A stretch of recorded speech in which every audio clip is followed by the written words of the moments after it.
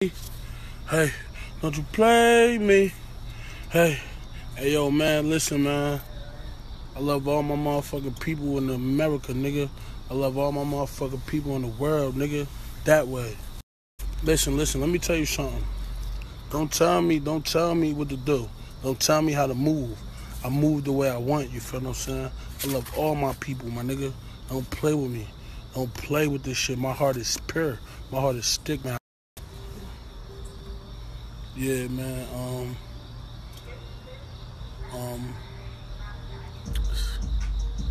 Studio. Just because you didn't get your high school diploma or your college degree doesn't mean you're stupid, doesn't mean you're not smart. There's other fields where you could tap into to be smarter and better. But I'm going back to school to get my GED because unfortunately, I did not get my high school diploma, so I'm going back to school. And unfortunately, I dropped out of school when I was in the 12th grade. So, with that being said, I'm going back to school to get my GED, and I'm going to do it. I'm going to do it. I'm going to put myself to the test, and I'm going to do it. I'm putting my mind to it, and I'm going to do it. To see my mother smile, see myself smile.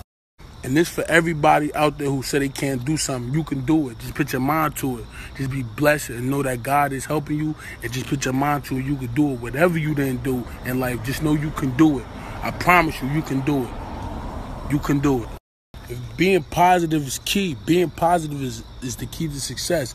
Being positive is more to life. Being positive gains you more. Being positive helps you in life, period. Be positive.